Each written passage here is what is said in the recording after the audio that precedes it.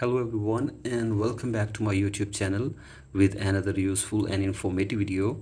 So guys, in this video I'm going to show you how to get live wallpapers on iPhone in iOS 26. So guys, if you have updated your device to the latest version, that is iOS 26, and now you want to get live wallpapers, here I will show you how can you do this.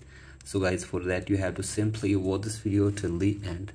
So guys, first of all, open settings on your device and then scroll it below and go to wallpapers, and from here tap on add new wallpaper, and from here you can add the wallpapers from here. So as you can see this, there are wallpapers but there is no live wallpaper in here in the list.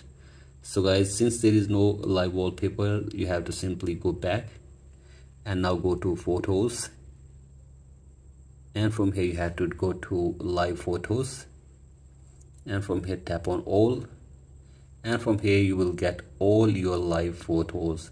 So guys, here is the live wallpaper photo. Here you can see this, it is moving like a live wallpaper. You can take a live photo and you can set it as a wallpaper from here. So guys, you can see this.